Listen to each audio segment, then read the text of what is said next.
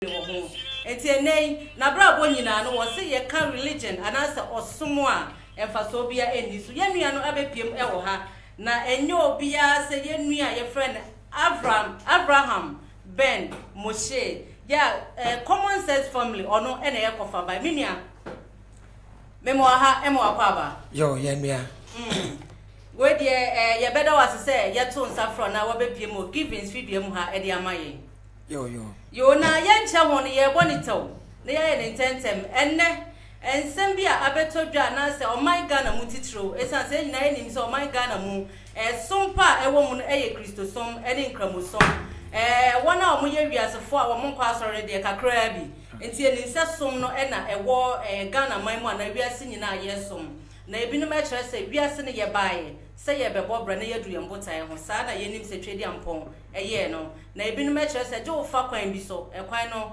ebinom kire se enuanum a Christopher no omo se kwan ne Christo wa fa kwan so wontimi nu agya ne nchen ye nuanum Muslimifo omo se wa fa Muhammad so wo nu agya ne nchen na wa bedru ha ide na ye to ama wo se ye ka se religion anasa somo a kire se wa dwen kire a ewo ho ne se yo we dey my master na mo dey acheme my voice no be call interview bi ansa me banti fa acheme kakra yo we dey ma minchia etiefo ene minchia etiefo ene omo mo hwe wo social media no yeah me pa Facebook for na chew mo share my some wo YouTube so YouTube ne mpacha ye djuma dabi dino Givings TV. Yeah, Givings TV. I will YouTube so mon subscribe na. And a Play Store no say Givings Radio. Oh okay. I'm go mo app so ho and we Givings Radio. Nti wetumi etie ho nyina. This your Facebook no. Why ne say one share all my views nti apa mo chew. Mo na mbeboa na mo share na edu akire. Nti me chechi am nyina do bibia ase. Mama say o ka me life story no ya wabako sem na ha wo ka se ya wo mi tu nkremusom mu ha ma me ne papa nyina ye nkremufo na nkremusom no mansom ha be kwa na misua nche misua no ma adwen ne nya macho a metumi make good decisions say nkremusom na ye papa wanya papa o as a baby as a child 7 years 9 years me need a critical mind to digest issues to read and understand and know the difference between good and bad. And until then, kremusumu no. Okay, hadith na say, teach your child to pray at 7. Beat your child to pray at 10. Tin kremusumu no, ya chira woba no mfre nyame. Abra wo 7 years. Oduru 10 years ya fa ba ka ho no nsom ala. Nyame som so de anka nyoshe. Aha nti mansom nkremusumu no. Misuya Quran as an adult. Many area and I may check say or some na yewu mitu no ya na say nye. Ebika se me say religion here. Metaka. Okay. But in the context. Okay. There is nothing wrong with the religion. Problem be anim. So obisi onji nyame ndia emfa ho. Obi nso si ojinyame di na saa nyame no ye fe no Allah emfa ho. Obi si ojinyame di na ye fe no twedi amponkwan me oni abosom na ye adwuma emfa ho. Obi si ojinyame di ye fe no Yahweh ofi Israel emfa ho. The only thing a woni ho kwan se obeye ne say ubedidi other belief system atem na we intimidate others with your belief system. Belief doesn't have proof. Israel for nante esreso for 40 years. No proof. Epokoko mu paye. No proof. Yade Daniel koto jatabu mu book mu na ewo. Se si amena o say obi ani ho not even powers and miracles are only seen in a book and not in reality is equal to a God who never existed. Nyamia ne nsenkyerene na wanwade ne numu nsem niema oye nyina book mu peneshe na yemfa yeni hu bi na yes enti o say yenso say bibi sa o wanka it should happen in our days. Jesus Christ the Savior yesterday, today and forever. Enti mi bisa say si o hawa e koso enti religion no ye problem no ye betimi dia so ano ana no mom na ema ye. Religion is one of the problems, and a religion, especially Christianity and Islam, was invented for a purpose. Etwem nti so obi ejai mebaho ya te say Israel for nante epokoko omo nante fa epokokom meba atwa bi esida me Christopher nyina nkogina epona no no mo mpa ese nyankopɔ de esrew. John chapter 14 verse 12 ana de wajibidie no tie we are practicals. The only way to test the power in the name of Jesus is this verse. Mo bin kan chem say enso ewrade nhwe de ewrade yeso de hwe mini aba verse ameba be kotu yi obi ba ko comment say oh Abraham pa nyame yenso ne nhwe o wo boa yeso nyame hwe kan na hwe. John 14 verse number 12. John chapter 14 verse 12. No kan kra me se mu say pa chawo no kra ni yetu enyam na betwere yi esan say asema Jesus yi kan Jesus ji ne hu dinti tie biom kan. John 14:12. John 14:12. No kra me se mu say no kra me se mu say de ojimidie no tie de ojimi Jesus die no enyuma me ye no enyuma mi Jesus me ye no ono so obeye no obeye akese asengwe no na obeye akese asene de me ye no enti Jesus mu jimi dia miracles wo ye no wo akese asene no ana meboa na sende ekoso de meba Jesus na ante ekoso ana okay Kristo ni yope so test no men kwa na ante ekoso se nsuo gu bucketim e wo dem na bompa ise Yesu o se mi jiwudi a ensenchene a wo ye no meye akese krase no me mpese me challenge wo wona ante ekoso Yesu we de me nko ame dem me hwe ase ya wo bi ehu eye bucket mu nsuo bi begina so age wa bodwe sei emuche 64 wo hwade a we pie no say ye de Daniel ekoto jatabuom na jatanwe no wo ye gidini a kozu uduru zuwa na tam wo baboy no na kase papa Yesu o se ye giwudi a ye be ye nsenkyerene ye de Daniel to jatabuom anwe no we de me bucket wa mabazu be de ne to jatabuo nim na me wo gidie se hwe nya no obebobo wo ba ne nam dompem owi a waka cho se madam you are next when we say wo gidie ne wrong ena Yesu sa akwatafo yade na SDF de atwa nwom akwatafo du na Yesu san wo yade ne nso ba ko pe ode na seda baaye nkono ne nyina ye boni aye Jesus akwata leprosarium e wo kaso akwan no so mo konkosa yade. The real sick people are at the hospitals, not in the churches. Until the year TV soon a advert.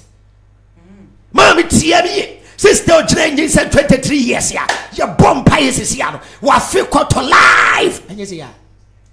Now, Miss Bumu and Kamebumu. Or the other 40 years, you are not power about Taifa working at TME. Now, see if you come out with him, team patch or TME. Container be on patch, I saw them. You will Abu Biachi, why we do hurt him. I have on some headquarters.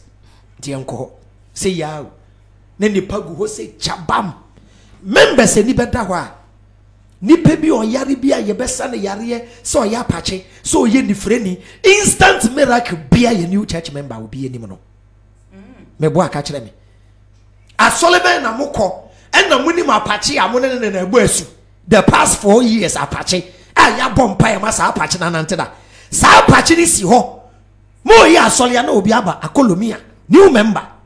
Empire time. Me new member you no ba ye wontua collection the tight. So for starting out pie sesia pie out but ya wananti o ne ade ahye Yesu ni wa yo wasma ayilele gbagbu na apache na ye ne starting asole no odaso nam ho ma wani na ho into religion you don't have to apply logic wa adwen ye adwuma wa so dem pe aso no bejai. You don't apply logic in religion. Religion enya bone. Broni ba no na ye we religion dada. Ana meboa. Enye broni na be kire ye nyamesom. Ye nim nyamesom dada. Yen ena na ye wo good system for God. Say nyame na ye nim no no. Obe pa ne che wa bebre. Me fie tumi e wo me fie ye nyi yefunu. Me ye mistake na me ne oba committee abortion. Mammo kakra e wo me fie. Na enye less than 6,000 Ghana. Me de ko pata musuo no. Yefunu. Na me ya abortion ne. Me ohane afro say. Wa ko yefunu ye hiawo. Enti no wo pa say de wo ka de say osom na yesu nkramosom ne Christosom no mfaso ni so. Foreign culture enye ye de. tina o joining kremoso no what dress it say Arab ni no e ho na som ni free buy nti eye Arabfo nyamesom meka ni ye Arabfo abosomsom ni na ya abosomsom o Israel som no eye Israelfo abosomsom e na ye wo ye de e no mo de na bra ye say ye de na nyenti ye nyai asa dia de nti na nkremosom baby omoko pilgrimage every year we ye nkremoni apacha ubetumi akọ hajj e wa China adengana ye ko hajj enye but we ye nkremoni a e wo se ukoto e wo Saudi Arabia omu di generate money instead sanka baby akonfa no chese kan ni si no ye be brand no na ye tourist attraction na ya ka kira brofo se ye nue bi ne fe no konfo anoche odi se kan si form up to today obi entu nti abrofo mehwe no ye yetena aeroplane mu na aboba ayesi kaaba aboba ayesi wo na yakotwa aboba ne ho ahia na yakoto boa bobonsam na yakose nsu fe no ruwa zamzam se wo de ba wo bedi yi yakoto boa no bobonsam wo Saudi Arabia mo ko Mecca mo ko mo baby a mo kai Abraham de ne ba Isaac ko ba afode no mo to aboba de kai saade no de bobonsam se de Christopher hwe bonsam ne nkremofo ko ye bi Omeka o se nkremofo na se nkrofo suru wo mtie nka mo asem o si Christo ni tumi tena aeroplane mu so kosa River Jordan nsu aba na nye nsu de bi gu kan ha ye di na tem no na de o hane de o mo se bisebiom eye brainwash esanse broni o branding ne de eye branding Kwakwa Nancy story. Unim se broni e bewia. Menteda. And one Spider-Man. Omodi movies. Yes. And if you be a Spider-Man movie drew na Kwakwa Nancy. Kwakwa Nancy. Ah one ne banti kuma e no nim nyansa e no ofan kosi no broni e bewia. E de aye Spider-Man movie. Wo san ko Netflix e kotua kahwe. Entu hwa somben pa na wo. Yeah, we don't need some de here we need the golden rule. Do unto others what you expect them to do unto you. And if any nyamesom nya soleko nyamesom nya mpaibo nyamesom different in Christos mana Debbie Christos nya nyamesom ekuo our belief system and dogma. Yensham asoli bi wa omo doctrine yensham paboa yenye yeti yensha somade e omo doctrine and dogma. Ye ba nyamesom in general e universal e simple. Heaven bi wo a me avra me na me si wo first. Wonim hwa nyamesom Psalm 15 verse 1 eni. Psalm 15. One say me go to Bible. E nipa na twere. Baby e make sense na mefa. Service to mankind is service to God. Asa. Yen to be nkonso ma nyankopon. Yen to be mpra ma nyankopon. Da be ne nyankopon beka say ewiase ni penyin okomo de me. Mombre meduane ndi. Da bi. Ne mom tie. Wo be ya ma gunua no. Na wa ya ma obo ade no. Esan say man is the image of God. You won't see God, you see people.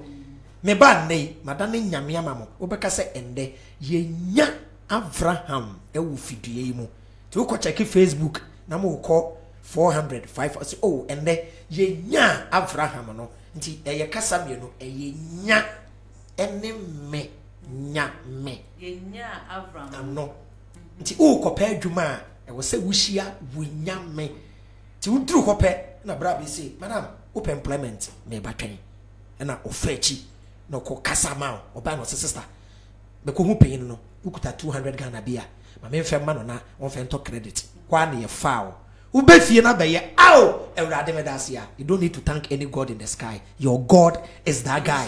Yes.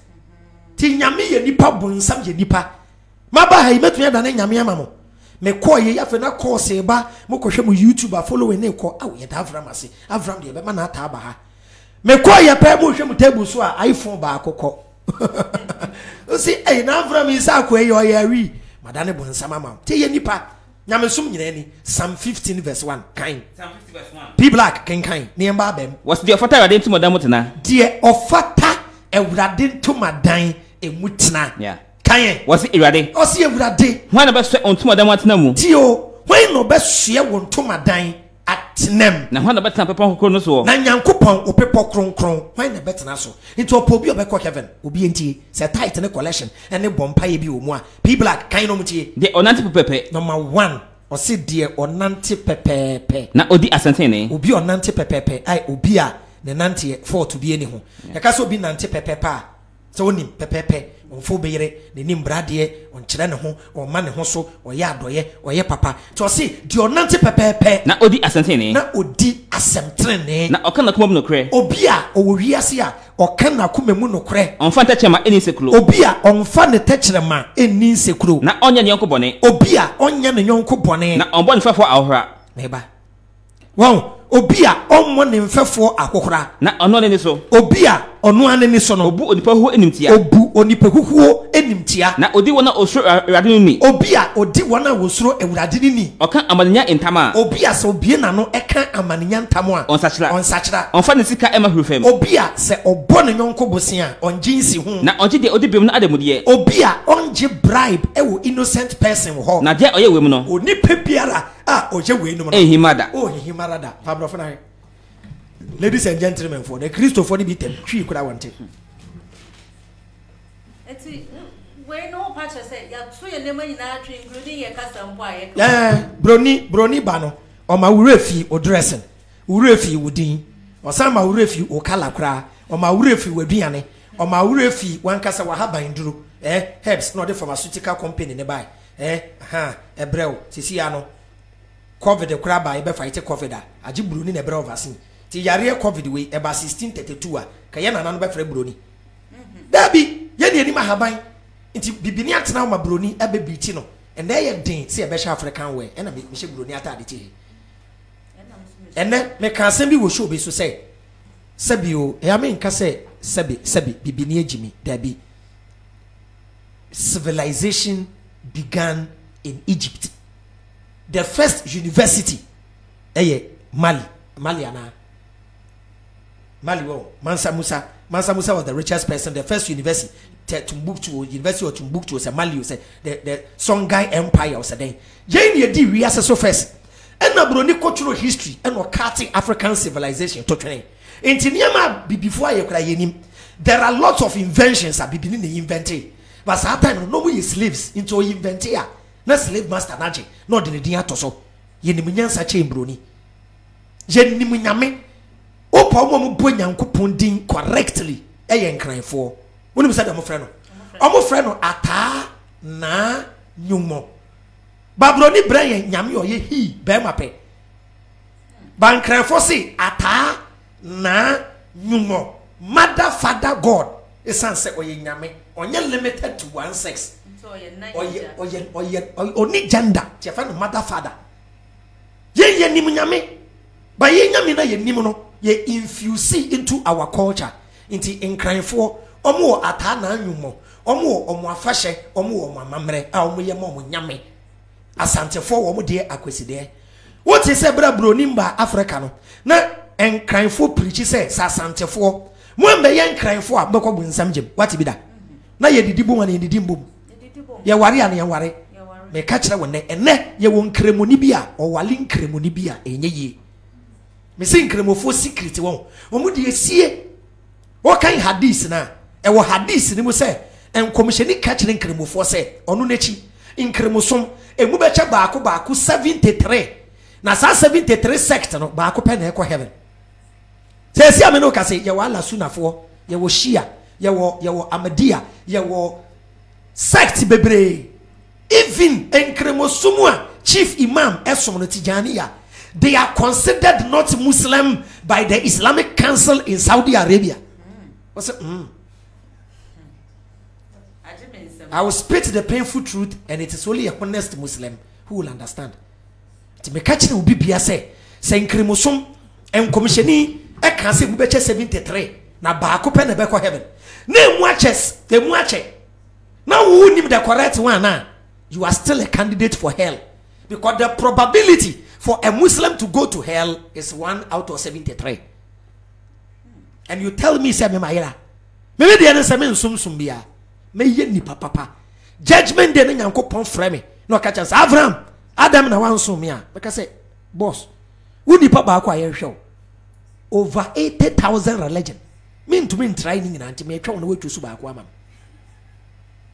Psalm 15 no tie brofo no kan Psalm 15 verse number 1. Psalm 15 verse 1 Lord, or say Lord who may go and find refuge and shelter in your tabernacle. tie who may go and find refuge and shelter in your tabernacle On your holy hill. on your holy hill. Anyone who leads a blameless life Anyone who lives a blameless life and is truly sincere. and truly sincere. Anyone who refuses to slander others. Anyone who refuses to slander others, Does not listen to gossip. does not listen to gossip, Never harm his neighbor. never harm his neighbor, Speak out against sin.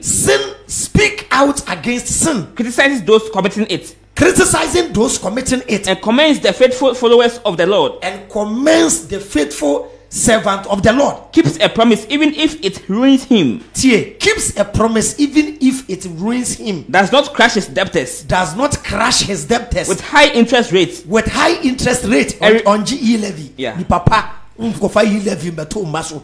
Kai And refuses to testify against the innocent. and refuses to testify against the innocent Despite the bribes offered him. despite the bribe offered him. Such a man Such a man shall stand firm forever. shall stand firm forever. What you go to church?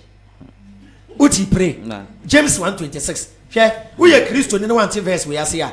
Yɛnya Bible no kora sɛbe. E de kakedu ne hwenti agum ne yɛ de sawa. Obani agu sɛ dabo tie. Nyame so. Ekosi Pentecost aso dem. Kumemu oni ni fi ewura kon ya no gina ho no. Bie. Hwɛ. Omuni kunu ba akokɔ na mami so microphone mu a. Obaka say we mid guitar ni hye ni minim. Wonderful G Debbie. Kind James 1:26. James chapter 1 verse 26. Na so bi susu sɛ onyamsom ni. Tio osi se obi susu se enyemi o. Do you know one powerful thing about me? I disprove your own belief system with your own book. Ene who know me better na make sagbagba bon Christopher. Where can is it in the Bible? My friend, stop saying what you think. Me the wa book o tell say we ni nyamesom. Kind of James 1:26. James 1:26. Na so bi susu sɛ onyamsom ni. Was me kan tell say so we saw them. Na wo susu say we nyamesom ni. Na wanto tache wa nareka. Na wa nui wa mfa padlock antomu a. Na mo onada na kuma. Na mom odaada wo kra. So nipa nyamsom ye kwa. Say nipa no wo nyamesom ye kwa. Onyamsom e hotie. Ba verse we tipa no akoma to me yem. Nyamesom a ɛho tie Na ɛho enifi. Tie. Yeah. P black. Bobi ono tie. Waso onyamsom e hotie. Onyamesom a ɛho tie. Na ɛho enifi. Aba we hu ade ɛho tie fi nse ni hu da. Opeso kyerɛ wo say we na yɛ the organic religion. Nyamesom a ɛho tie na ɛho ni fi. Ɛwɔ eje nyankopɔ anim. Ɛwɔ je nyankopɔ anim. Ɛne sɛ obi kɔhwɛ ngisia. Obi kɔ Pentecost. Obi kɔhwɛ ngisia. Obi so seed. Onyamsom e hotie. Onyamesom ɛho tie. Na ɛho nifi. Na ɛho ni fi. Ɛwɔ eje nyankopɔ anim. Ɛwɔ eje nyankopɔ anim. Ɛne sɛ obi kɔhwɛ ngisia. Obi kɔhwɛ enwisia. Ɛne kunafoɔ. Ɛne ekunafoɔ. Ɛwɔ ɔmo ahohia mu. Ɛwɔ ɔmo ahohia mu. Na osi ne ho fi wiase kae mu. Na ɔsɛ yi ne ho firi bɔne ho. Yeah. Asa. Ɛdeɛ ne ade akyi no pɛ ya. Zame da so what do you mean by ade akyi? Na me da na ade ankyɛ me. Am roba na ade ankyɛ no. Ah, sɛ ade akyi o, woni Kristo ni bi te. Na or your next door neighbor. Ahomachi 4 am. I'll say sorry. Ade akyi, what do you mean by ade akyi? Ade akyi am so me da. Jame na me na. Jesus yankasa be kyerɛ nyamesom. Nti ye po bi a wo kyerɛ nyamesom a ɛyɛ mi o. Enne Pentecost ni ekowale SDA ni a atomic bomb. SDA ni wi preko. Pentecost ni wi preko nam. It is a me warewa. SDA for kwa meka che se wa me ya asole ba me makọ SDA da.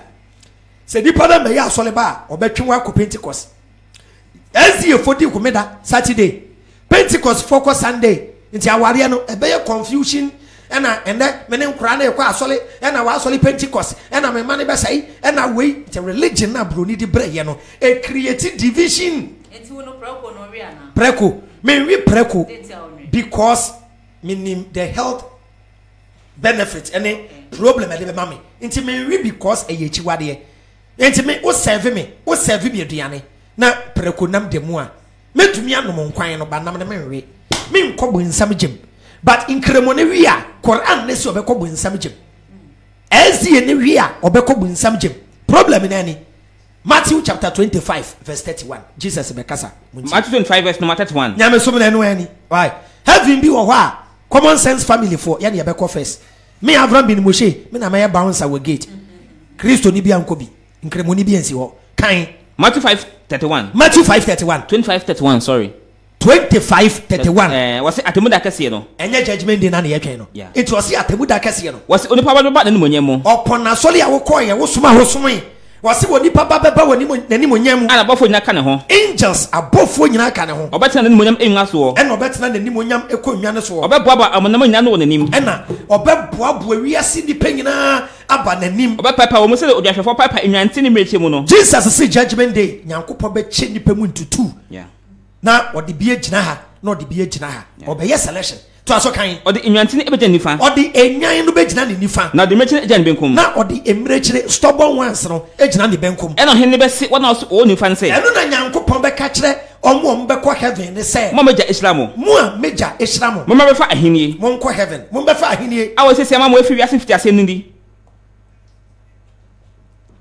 yes amamu efri wiase mfiti ase no mo mese nkofa na ekom edeme na me nyankopon ekom de me mo me bi ediye mo ma me aduane di sukom edeme me nyankopon sukom de me mo me so no me mo ma me nsuo no me na me hoho me nyankopon me ye hoho mo fa me ekofie mo fa me kofie na bedadeja me nyankopon na me ye naked na mo fra me ntoma na mo fra me ntoma na me yare me Jesus me yare na mo hwe me na mo be hwe me na me de fiase me Jesus me ko de fiase na mo ba me nchen mo ba me nchen na impate ne be boanse enti aho no atre ne fo na be ko heaven no e be bisa nyankopon Jesus ana Allah say Ewrade na dabe ne hu se ekom de wo oh dabe na wu Jesus okom de wo nema oduane ene ma waduane ana sukop de wo dabe ne sukom de wo nema so no me ye ene ma wu so no me na afei dabe ne hu se oyo hoho dabe ne ehunu se wo ye hoho ye fa wo kofie na ye fa wo kofie ana so dadeja dabe na wu ye naked dadeja ne fa ntoma ene ye fra wo ntoma na afei dabe ne hu se oyale dabe na wu Jesus wo yare ana so de fiase ana kokko de fiase ye ba wo nchen na ye ba wo nchen na ohini be bua won se na wo hini ebe bua ahotefo na ka se no crack be se no crack me kai mo se se mo yema munua no kitoi ba ko yi se mo yema munua no enketwa ba ko yi mo yema me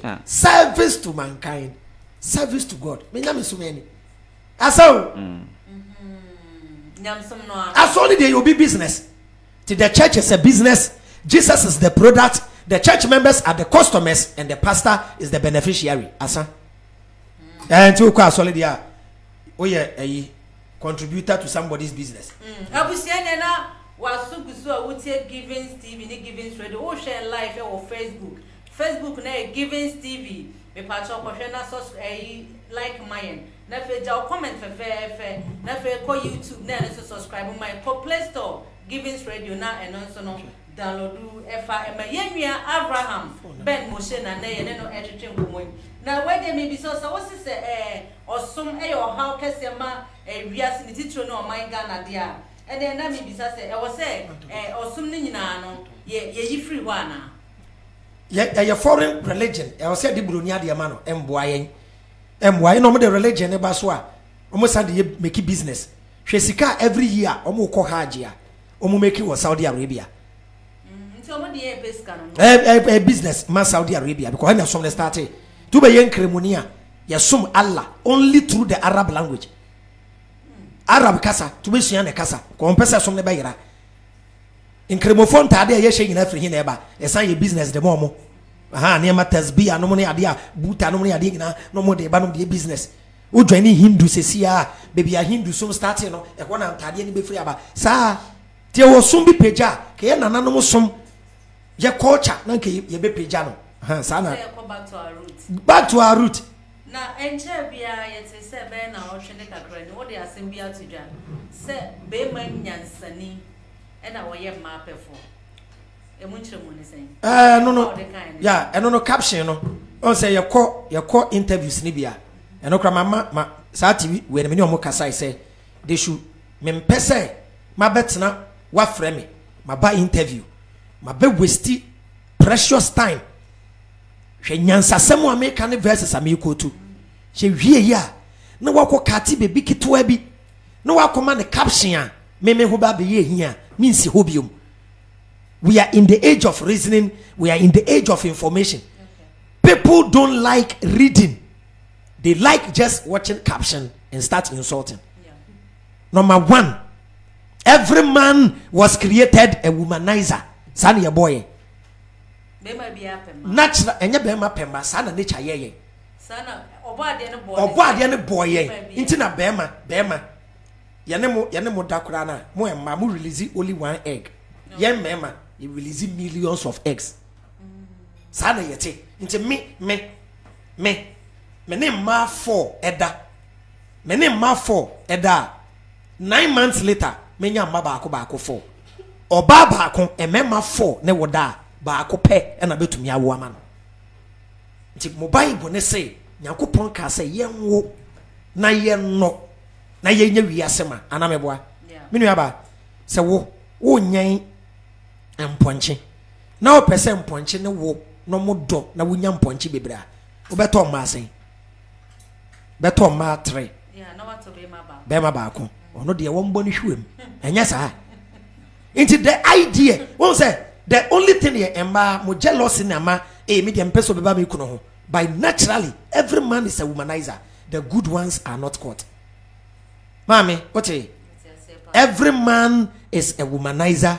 The good ones are not caught. Me be chirim okay chirim when bema wafa ne yiri echi a ebusuafo esi nkonwa bema dwamanfo ohun bi da say ebusuafo afre meeting a ya de ba ma atena wo say bra kwabana ya flow meeting ada na wafa wo yiri echi e no kra na ko ka kire ma me say me aware me ntumi o pe ma do ma me say de nko kire na papa akora me nya na easy fa that so hoko wo oba twa ho na hwe be si nkunwa wo yem be hye wo omo hu ye no kra no master ye hu ye kra no nti sa na me matie nti ye wo aware a eye number 1 aware a nyo hye wo wiase. It's not forced to get married. Obi afentu ni trim. Don't stress you. Why? Everybody came into this world to fulfill a mission, not to get married. Unya waria fine. Am I how? How? You better. Who told you we need marriage before we give birth? Menkasi yendi nko. Menkasa. Exodus chapter 22 verse 16. Tiwa Bible. Exodus 22 verse 16. Verse number 16. Kind. On sabe do Bible nature. Exodus 22:16. Abusia for oguso a wo hwe yen e wo Giving TV so enti yese kohwe yenra ye brother Abraham Ben Moshe e wo fidiem ha ene ha ye papa enti koso ana hwe na tie yen e wo App Store ne so ye wade bi society asofo penti me say mo abrante ne waba no o say nipa adwen ti asem wo kan. I want people to face reality.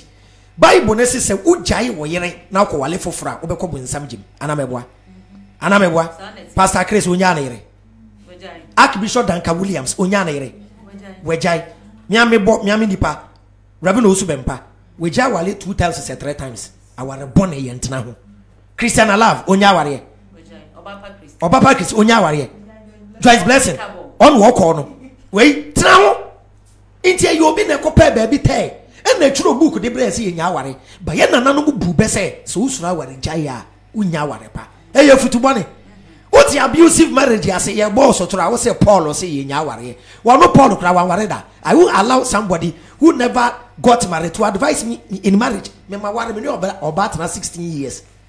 One of the most dangerous traps in this world to fall into a marriage. Aware one of the most my name my wife, my ex-wife. One of the most amazing women I've ever met in my life. Mami, yetna yetwempena 8 years, and you worry 8 years. Udi bomu 16. Udi say ye jaya wari no. Me to me date me 2 years. Pemba one pressure kwa me hwade yo. Yetna twempena boom. Ma ohun afawo bwa empena twi anim. Udi me be wiemum ka ti afan koto say Abraham says before he marries you, the way he will treat you, enya no na meka. So one say I was so say nipa no mo click into dating any courtship more important than the marriage itself. I wanted to say more justify.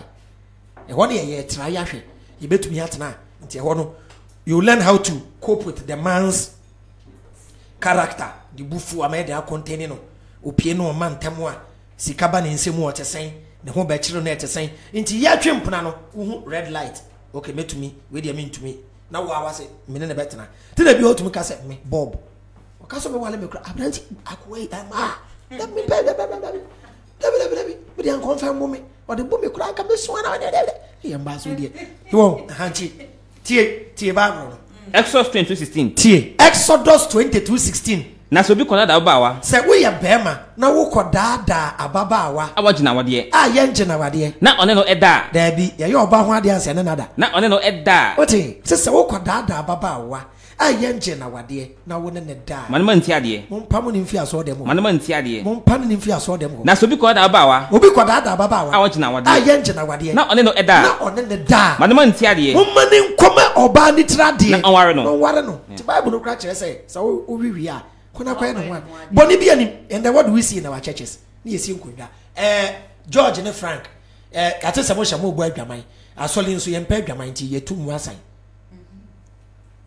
which is very bad ti mo say boy bi ni girl bi say the musi from after nyumre sole na mo ntiase a mo afro mo adwoa ene Frank ye mo say de abote no mo ni gimo ho ti de ka ni nyina say asole so ye mpese be nante basa nti Fred yempese be wo de ho ehye asole ba ge bi yempese obe dane hit and run wa so de ma nti bomoden toto ne meyie na koye ne ho ade adult yempenyufo mpo menu aba se wo ba girl na oba no wo 23 years or nursing training na mo wo fi abete pepem na Range Rover bi apake na young guy bi esi no oba na kasa guy ne ta be fi ha wo kra won starting friend na so bani beje o kra na beka cha oba no say guy die fani be chia me na wo ma me no kra no o ji aware na ma oba no be me na ye na bra na die tie bi okra wo ba ne kra akwa as a Christian wo ba ne kra akwa no akra me ko Frank wo na wa friend hello aso o wife say oba o pa chew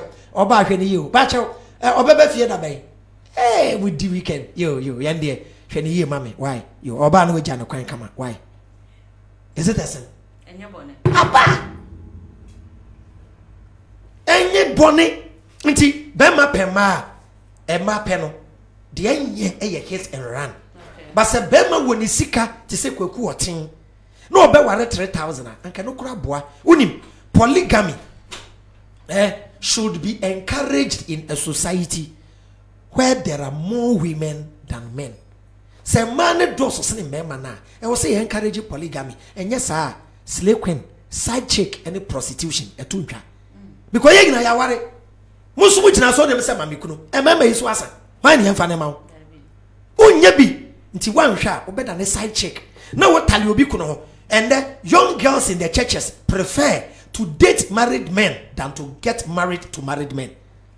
Me wayire me ne etwempo na wo pe me haidan man wo pe me toka man wo pe me kachen sa adwoa ma me nwaro na be second wife a o se yento awade so obi awade de yento so be yetwe current won chen. Deuteronomy chapter 21 verse 15 mo Bible. Deuteronomy 21. Wow, dey tell me ka say be mo nim nyansa na ware bebre no Bible nim enyansafo na ewom no e na ware dodo. The wisest man in the Bible is Solomon. Or ware 700 ne side chicks 300. Na me ware na me side chicks 2 as me ko bunsam jim. And ye Solomon the IGP wo bunsam jim wo. Kana we. Deuteronomy 21:15. Deuteronomy chapter 21, no law, no sin. The Bible is your manual. Kaino chi. Na se bema bi oile no mienu. Na se bema bi oile no mienu. Because it can happen. So brofo say suppose a man has 2 wives. Ebetumi yesi o kire wo mra kan na se bema bi oile no mienu. Enti se we ye bema enye se me kire we no we ye bema hoselaman wo yire ba akokora wontumi nhwe no me ye no TV echi eti Facebook eti radio echi wa ye waso se kusi ase abranche kan no kore pa kofa ba akokan na bedwane me kan obi wontumi nhwe ne yire na nani bebre o eno kra mrada ho wo be wale fofora me the Bible na kire wo awale dodo boni bi anim kwase ebuo e na enye people like kan Deuteronomy 21:15. Deuteronomy 21:15. Na se bema bi oile no mienu. Inti se bema bi e wo yire mu mienu. Na odobako. Na odobako. Na odobako. Esa untumi ka so da domu nyina pe. E bia baako bre ne ho ase. Esene baako complaini. Ti ya na bia de on ha adwen bebrebe no na odo na kone sai. Inti o kire o se enye hwe uye nipa Sa wo do baako na wo no baako na de odon no na maame na wo do no ne de odon e wo mama no ene wo yire na wo no omo nyina wo emam e de ma na abaka ne de odon ne ba na wo first born ene maame na wo do no ono na wo ba be ma a wo di kan ma wa ene da o chira de mo ama ne ma no de di problem ba ne ye japade eda wo be ma no wo be che we japade e de ama wo ma no onfa de odon ne ba enya bakan men kofa wo yire ketwa na odon akọ ne side ne ba ketwa no emfa ne mba mbe ya abakan endi de odon ne ba o ye abakan nim endi maame na wo no ne ba o ya abakan nim na omu de odon ne ba abakan ma no bu maame na wo no ne ba abakan ma no de wo nyinem e pami no wo japade mu mienu na de ba akọ ama no ona ho de asifri ono ne wa ho de asifri abakan de bia ene dia abakan de bia ene dia na je se wale mienu aye den de no kure asa Judges chapter 8 verse 30 Gideon oware ni ntumi nkan ne yere no eni Judges 8 ti boni bi anim but we yesikafo mra enye hoslame o chenta abodem dabi ena aware mienu a ntumi nkan kire wo first wife wa ware mienu awie no beduru fi a wa kwatwe nkonwa sa adwo abram no wo meeting adwa se si awi ase ayede ye beji 11 ni ade nyina ntimpa achew ma ware mienu first no a week me ma 1000 ma ware mienu nti se si an me ma 500 bible ne so oba na pa akọ ne ma na akọ meko tu be hu people are kind Judges 8 verse number 30 Judges chapter 8 verse 30 na Gideon e wo mama edioson o si Gideon na owo mama tio ne mba girls ekra nka ho ne mama ye baako 70 a ofi na simu omu nyine free na sinim efri se na o yile numpi no o yile no se numpi bible kure ntumi yankan ono na yile no kwade yankan tia wale dodo boni nim o ware mienu a ntumi be ye rough Exodus 21:10 Exodus 21 ti wa nya wanwa se me disprove wa ugidie na me ko tu buku awa ukura enti se sa bible ni Quran se fonso wom na ye de chire emwade a then I was in chire we need common sense men fo beyere you don't need a book to know say en fo beyere men ni konkonsa I don't need a book men wi ade age ye turo book ma so say wi ade sabe aboa ne aponchenda age ye turo book ma wo say entale aponcheto be man fa ne nyonko be man da ebra bible ba ne enim we knew sin we knew good and bad before the bible the man can't just the bible ni be teach morals we no be teach morals the home mother and father ana ebra na church ni ho enye ne tete ba awofo na tete abofra tina unhu say yedidi abofra atemwa yedidi ne papa atem da dabi yedidi ne maame atem yedidi maame atem so maame na tete nipa maame na tete o maame antete wi ho ha abrabo so ankoyi a yemblemu oba ha bepe be ma na abrabo akwase yampegiri sa na tie ti abrabo ankoyi a yeblemu be ma entete ankoyi a yeblemu oba so atia ti kan okori mienu a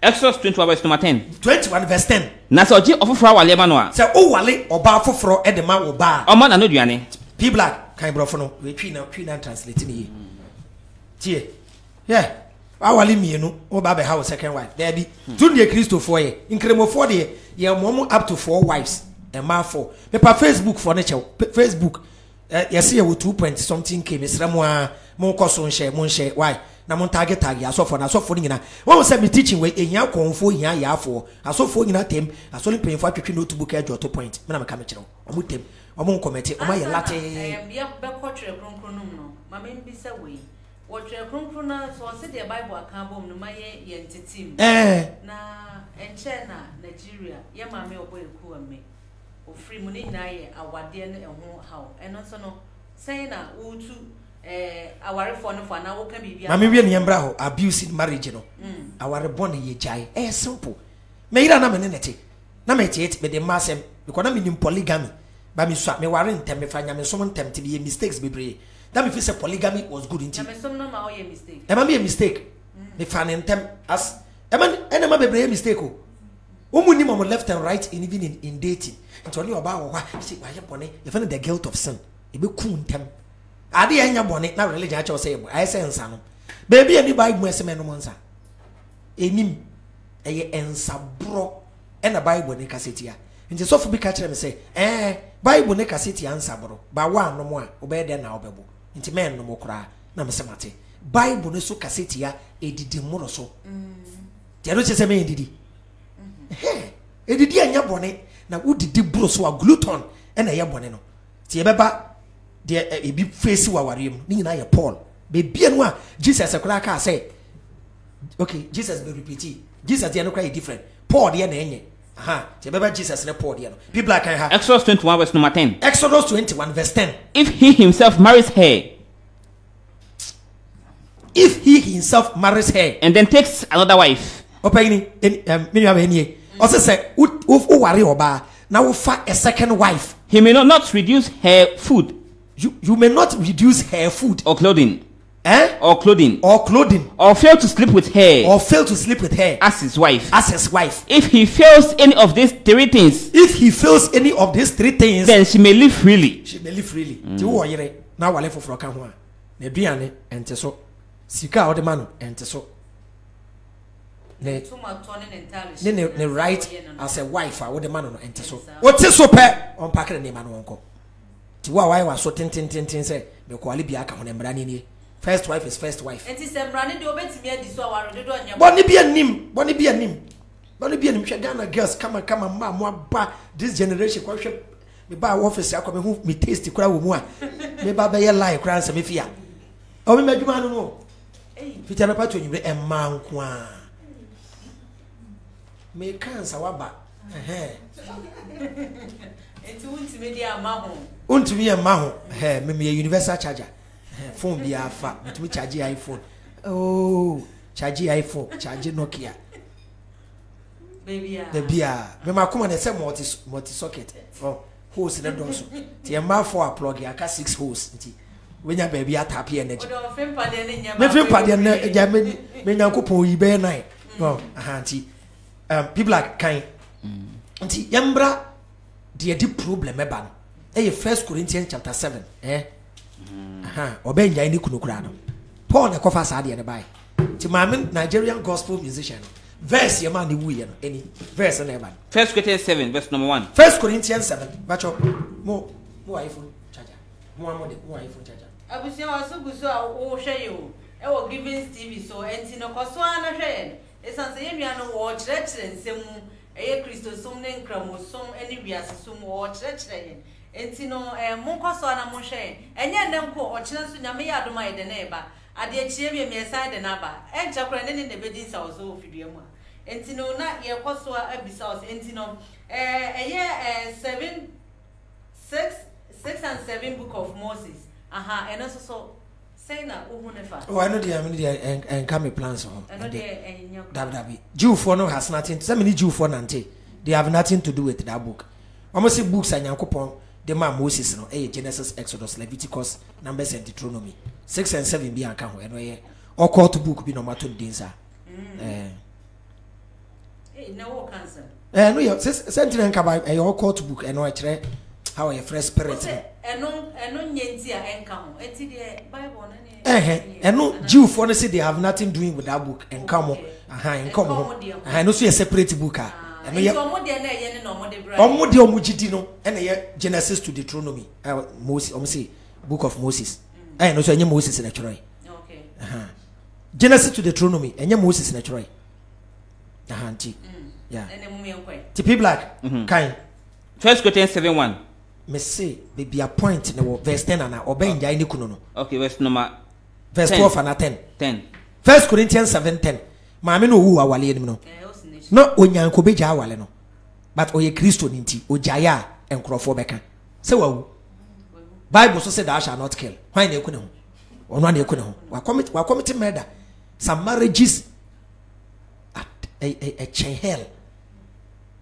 enye oba be ma bo ba ko ebusuafo sinkonwa ne na kasa na koma ba watwe belt wabo even belt na kura wanfa belt na no or the baby a bet hook na diabo the other time or pie pentoa minu yaba enkasa pia bonten kope Kia driver tintin bi ene ne nhyehyɛ ho be ma fie adwuma pam wan ko lawo na akɔ ne nsi obio obekun Paul kan 1 Corinthians 7:10 1 Corinthians 7:10 wona waware ndie ɔse mu amaware ne de mehyɛ mo enye me na mom Ewurade wɔn so de be hyɛ Nyankopɔn himfa na Nyankopɔn ka asɛm wei enye me na Ewurade sɛ ɔba agya ne kunu ɔba enyai ne kunu ɔboa any Old Testament da sɛ ɔba enyai ne kunu Nyankopɔn ne kan ɔboa he is making a new law o se wo ben nya ni kunu na se oja no a ti Paul se wo yo ba na wo jai wo kunu a onwale bio pa chaw ye nua be do awale ko na do ye no gift adoye o jai futali fo amoako no wale no wale nti I respect that lady papa o ma Paul me dada no nya be ma tale ho sans no Oba pa Christian wo ko no on wo ko no we jam me padi pasalava to ho ko especially sorry for no o did o ma temper and it does inform ho we are say you came as an individual. You don't live your life to please somebody. Tell me with social media, I speak freely. Me say me naturally me pema o pemi abra o me jai de beba ne beba. Mak into o baby am say akwa na waka dada. Me metna nye ni Avram die. Ya che wan was why say kura so. Baby. Aha. Nti religion makes you a hypocrite. Me people like kind have Paul look start kind was he yes na wona aware ne die wona aware ne die me hye enyame na mom erade se oba enja ne kunu oba onni wo kwan se wujai wo kunu na so ja no a na se wonni wo kunu jai a anwale bio man wale biom anye saa on se ni kunu enkobom go back to your husband na opa no kunwe enso tie Deuteronomy chapter 24 wo kan cha sa wale ya nya pa akọ ne manako the same Bible. The problem is the book. To be a problem, it be a solution. To be ubane ensase ya na Christopher pretende hey ni eno monsa. And so we ya me ko be no be some question. Me bisa say ensa na Jesus edane no wo aye frusia na se no. E yensa e bo na ye de ambo. Me bisa wo hwe de we. Dabi uye Kristo ni a Monsieur Christopher bi omu preach wonu adofo Jesus nsano enye de bo etese fanta etese malt oboa Jesus de no alombu kraye me ko to a kire P Black ye we eno ko to ne de wonim so o kira so san de ataso ye baba wo say na no ye woni peace ni abe treat na as a topic P Black o chani abe kire John chapter 2 verse 1 Jesus ekwadane nsa John 2 verse number 1 John chapter 2 verse 1 na that also means no okay ensa ensioni emienu emfa we okay ebere Jesus yinyamba aye no mo no nsa we na Jesus de ani nti John 2:1 Jesus de ani de no mo no dada de obi enche kan was it that also means no de Jesus de no hwe eyensa pa anansa bone oh yeah Jesus de ani ensa pa nti kan was that also means no e that also means no was that I for okay na ye ayefro e wo Cana e wo Galilea yes ne na e wo honom Jesus ne ne maame e ko ho wo hye yes ne suafo e ba ayefro na sei na ensa no anso no Yesu ne na ese ne sei woni nsa Yesu ese ne sei na oba na ede nam na e wo ye nti Jesus ne maame nim sei ne ba ne ye miracles nti obeka sense ne ho na Jesus ka se oba ede nam ne wo ye me don enduye e don a e wo se me ye miracles cry enduri ne na ese asomfa ne sei na Jesus ne maame o gine bedi o ka kire servant ne sei bibia obese mo no de me ba ne beka se munye bia no munye na abo isu hina nsia hisi ho na me fa se ankora anase buda baako be ensia esi ho se juda fafa ho dwa ne tie to aso kan baako betima chi isu hina miensa anamienu okay to aso yes esu won se na Jesus e ka kire won se mo fa ensuo hye ehina amama mo fa ensuo enhye ehina no emama wo hye ne matenten no mo hye ne matenten na oso won se na Jesus ka se afa mo nsa fa nkoma edihwefo no me Jesus mi nsuo no mo nsa nkoma omu a omudidi no na ode koye nti Jesus die ni obi enti na ye di Jesus die ne koye na edihwefo no e ka ensuo da ne nsa no hweye no edihwefo no testy Jesus die no na onim de free na onim bebi free na asomfa osesa ensuo ne de servant na omosesa ensuo ne de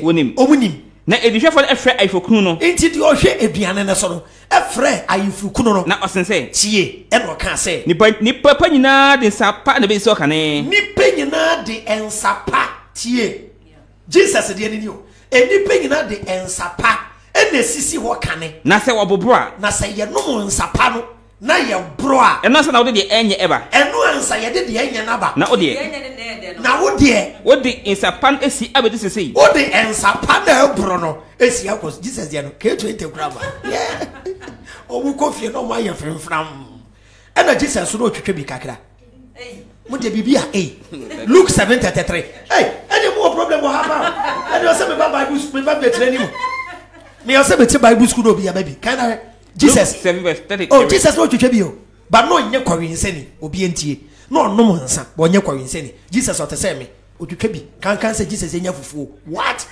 kind of Luke 7:33 obi entie Luke 7:33 na Yohane subone no aba John the Baptist waba onidi John the Baptist ondidi na onom nsa John the Baptist ennom nsa na wo se onbone na Israel for say John the Baptist owa hombone onipa ba na aba onipa ba Jesus maba odidi na onom na me Jesus me no na mo se yenhwe nsa no no na mo se hwe nipa odifo Jesus onipa didifo ne nsanomfo tojefo ne de bonefo adanfo ne bonefo adanfo ensa be na de bonefo no ma Jesus ne omo no to bo say Jesus wo no bo K20 na fufu si wo na wo say there be munyai John the Baptist ba yi o so on problem wan twetwa bi onipa ba maba me ne nkrofo te a we fufu de yenya me to ase kakra mo bu afu yenya dan ne yenya dan kwa ti boni bi anim asofo be condemn ensa wo be bie ne fridge no na smell off ni Guinness wo ade wo di soldier so ti boni bi anim the religion will make you a hypocrite and then a Christopher ye party ya Christo ni party ube malt Fanta ne champagne ne sisi table ne so wote wa ne abeka gu wasum sister adoa de anu odin no ebi we kire ho ye mfe bi mbra eno ya atomic bomb ti fix hypocrite so be wu Christo ni ono malt oboa we hwe malt na gu na odi Guinness egu we dey fa o kasa brewi enti de na o ka kire ti for oh de make kire mu nyina ne say Bible no nipa na twere ensempa wom ensemponi wom de ye papa ne fa to se bibia mi kotu nyina ye bibia ye fine metumi akotu baby o Bible mu a minua enye ni kotu ba ko nkyerem Bible verse enye ka ba ko na yenko ba ko pe Bible verse enye se nipa de bobra ba ko ni fa ne se obai me guess ni nyina mo soso me hu slim one ba ko a me ni age ho wa ha na me ne madada na me ne na wo ti wifi imagine say yawo ye ba ne ofi babone pacho na me wife me wife ye be na so odin yiano as obi a ugire mu ajeje okay na ye be ya bono ya tia no ya wontie ya ye de na so odin shatawale kuramba ya be impeso besesa na ye de ye be ekoye kurom e de ne koma ye kurom mpanyimfo wo hene ene ebusuan mpanyimfo a de pacha e wo so mo ye ba ne den so mutu no form e wo so mutu ye ba ne fo ye duru ebusuan mpanyini nchen no ene ebusuan mpanyini se de oba na so ode nti no ye nku no ebusuan mpanyini obekasa no onim nyansa no onim nyansa odi ye anu street onim nyansa no onim nyansa ne nyansa we okay ne nyansa wo fom se media ethics nti nyansa wo fom hwe se the portrait Bible verse ne nyansa ndi fom ana the truth was say ya set trap no afi na bela ni betom Deuteronomy chapter 21 verse 15 kind Deuteronomy 21 verse number 18 verse 21 verse 18 yeah kind na se obu oba osonefo enweni se obi ewo baso odinfo ni otuatefo rebellious otuatefo a ontie ne jani na se ontie ne maame ne papa asem na se wotia no na ontie omo a na ye tia ye ba no na ye ba no wontie a ene ne jani na enche no fa ne fredi nko kromu pedifo nchen maame ne papa no mo baso odinfo no mo nche no emfa ne nko kromu pedifo nchen a okro no puna no ewo kro na puna no won ka che companyfo nchen na nchen ye duru ho a ye nka nchire kromu pedifo se ye mba oyo sodinfo ye bei na so odin na so odinfo ne otuatefo o ye rebellious otuatefo na ontie asem na oyo hohwini ne nsabofo ene nsabofo na kronum wema na ensi na boma nto na krom ho mbembe nyina nsi abofra na bo na yinko no we ya child abuse Bible verse we ni potro ye no na adwenya adwuma simple me mfa nya adwuma ti wow ti oba New Testament ya the story of the prodigal son o jini papa eja pade o call you kudi ya oba no yesi na abo ne papa ye den sanche no tada na we ne pio nti we nyankopon ma se manye Moses nyankopon na eka we And an about Jesus abe correct no, meaning God made a mistake and his son came to correct him. Enti na Christopher say apamda da no na fault wo ho enti na ne ba Yesu adahurumenti na tete no na we ye bone a na Nyankopon ku ntemtem eye ne ba Yesu moje ne di maye. So you are telling me in the Old Testament God wasn't normal. Na adwen nya aduma ni bufu a na weku nipa ni bufu a na weku nipa e no no ane ba ka say dada jai nipa ku na kumia na wo kumia na wo di me moja na pata nti afei Nyankopon bufu a na wa hene ba ne moja no no se why you lucky Zimini aba ye pobi o defend Nyankopon enyame me mum na me se saade na mo atworo hwe the story of Nyankopon okwakwanye Mary nso wokunu we obi here ye virgin da ye wari oba how many days radiance ene nada enya na adwo na etu tonga na me ye wo lie mfa ye kura oguru so me blast na ma ye ho ade me ye wo lie kura nya mfa ye no ulusu god abetia na kirawo aba na Joseph aye Mary lie afa o he Mary to ekoye Mary ho ade wosi woto na Nyankopon se wundi amedi o ye hu ya se Nyankopon ba ye Mary Joseph bufu se ade na Nyankopon aye Mary a na Nyankopon asoma nje Gabriel se ko ka kire Joseph se wo mi yana no me na me bo me Mary manyem no oh e wo mu ene se intimidation wo pa che se wo de obama awade na be ma foforo fa kro betimi aka se nyana me it's an insult to the creator Nyankopon pe Adam abo no wentiti dote e di Nyankopon pe ba ontumi ntiti dote e mo de ba ade na obanyim obeyire okay wait asempani Judges 9:13 wo Samson awo 13 hwe Samson awo common sense na hwe Jesus awo common sense na hwe de anyansa wo Judges 30 verse number 1 Judges 13:1 tio the way Mary wambo Joseph amani o je funu ni period na Joseph say Mary when na enyemo if Mary ano a na mada na Nyankopon ne me bedai na Joseph say Joseph to Joseph we dey be kwa obehu hwe common sense kan Judges 13:1 Judges 13:1 was Israel for koso ye de Erade ni so bone Israel for koso de ye Erade ni so bone Erade de won she Philistine for nsa e no de o mo she Philistine for nsa if she aduanan for 40 years na bema bi wo hwa ofi Sora bema bi di Sora ofi dan for ebusua bi mu ofi dan ebusua bi mu dedi e de Manoa ye friend of Manoa yiri e oboni ne yiri oye obonyini na onwo na ne yiri so oyo be yiri wonwo na Erade bofo e ne ho kire oba no na Erade bofo eyi ne ho kire oba ne nko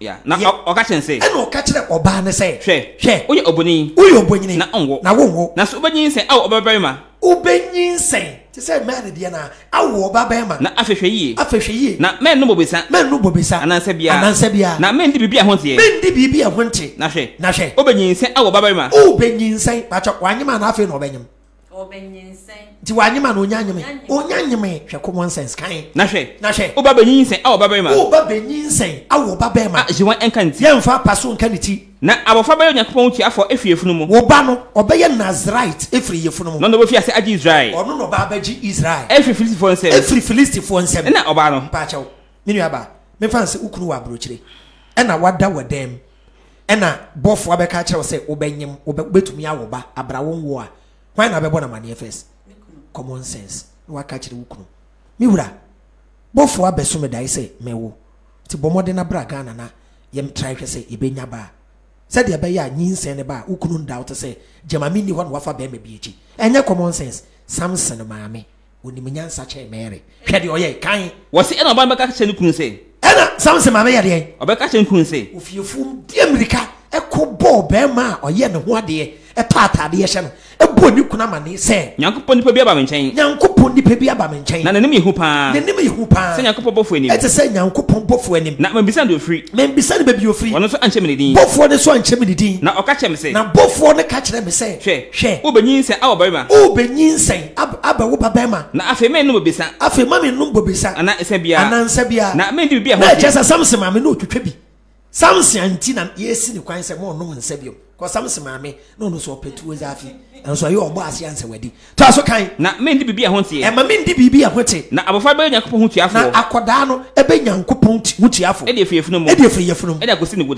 ni guda na Manoa eyi Erade pa ise Samson papa oye common sense family member what the okan na Samson papa e bom pa ye say ewrade ma onyankopon ni pa osma wo no bofo na osma ne ba meyere ho no ma ne bra nche biom pa cha ma ne bra biom no ba ye no na me ni ho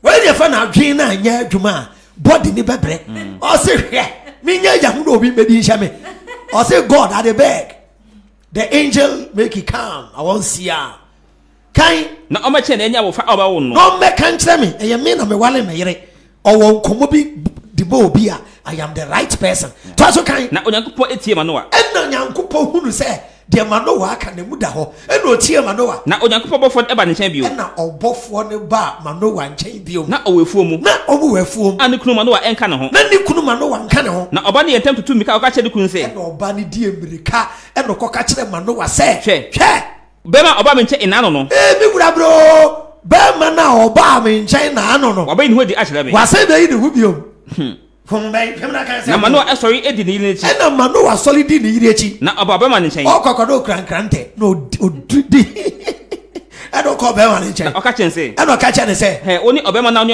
oba ne kasa ye no o say he ne di kasi bossu abeg give you where you count the last time yes and see and obo for the say no say bossu relax be me common sense Matthew chapter 1 verse 18 ti Mary dia Matthew 1:18 Mary pa Mary me di wo ya pa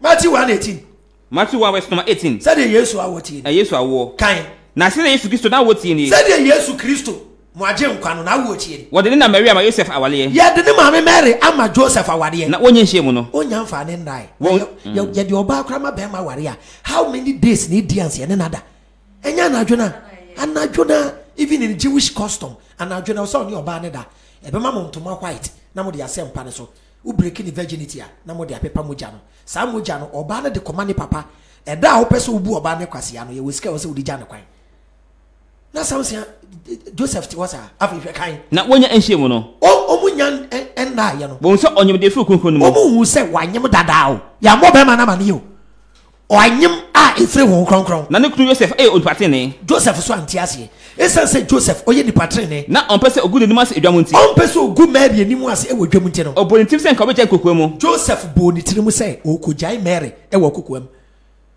yes na origidri we mu no na oye den na origidri we hu no Samson dwenwen adwenwen me Samson ka se nyankopon pa sane ya nyimo be yere ha anka bo mama ne empo Samson dwenwen hu no to aso hwe e before you know chenda im say nyankopon so abofo se ko ka kira ne say Joseph hey Joseph David ba na men so se befa ile Mary aba won chen hey men so befa Mary aba won chen na de onyem no e furu kunkun mu na menye ma de fa na sa na Joseph so si okay ba ti befa ne sa ti Samson de ne muda ho chen we ti we obeje dia e wa wasem ya ti ase na nyankrompon ya de mo chan so be sin ato o china mo fire last go to Bible for futuma ahwefo ne ti for na yenko we ye adult a adwen da wutirim bibia we ye bia no apply logic critical thinking and common sense say djuma bi na wo ye na mmoawa entene mu ni awrewo jai na start foforo bibia wa hye dwa no ye nto ade a free tokrom ho na bra kwan ho anointing oil e ma breakthrough so anointing oil ma breakthrough a anka sofo no ye no ko de akoma na busuafo e na o china no ye be ka ho simple uti obi apply logic and common sense ye nye di papa the golden rule: do unto others what you expect them to do unto you. Dear, for your mouth, simple, simple. Mammy, ebia no be epe me number, pamuchow, me number, me tam fen to ja. The Italian tam fen to Jane. Oh, one will be a fro, ebia na do 12. Oh, fire. Hello, me fresh a beba. Pachow, a beba, tina media tono. Hana en na yebo wabaso pamcho enye yebo wabaso nti na mebai de America no makasa bebre de ye no fa de enye no totwene mambe me promise wo heaven bia me se ma adwene nya adwuma nyame no obo no se wo badwen nti no de adwen tu utrim onim se wo e wose wo yi adwuma to ma won sam ye no onim se wo nya aduane a wo bedi no ma wa no onim se wo be home mfra ma wa ma wo hene onim se wo nya ade abehwe wa mo wani simple onim se duru ba bia ono nyankopon eja to dan mu a ombepeja wo ama wonan eja to dem a sufre yesu na hwe so ba be pagya wa wotu na wawu simple logic wow na yenye the right and one no my number 0244 856241 0244 856241 bia no bi pese o follow me Mr. CSF Common Sense Family for pamuchao Givings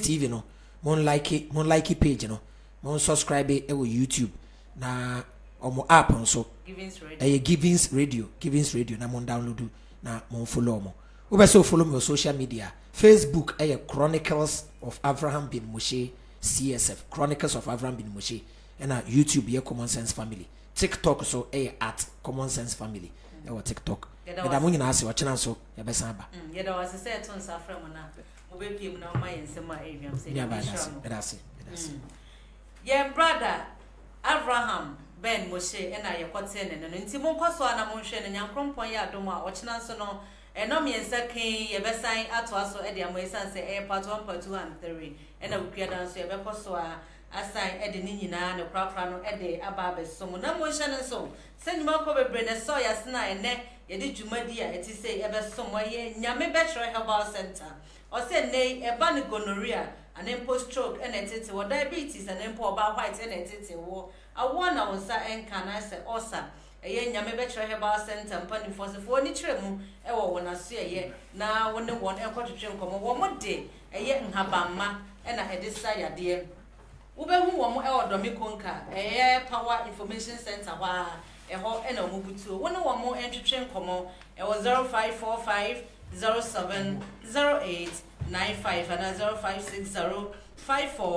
0560543808 eye nyame betro herbal center panifo woni won twetwe nkomo na wo yade ni nyina wo mo emfa eye efie nropa emfa ensa wo yade Modern Africa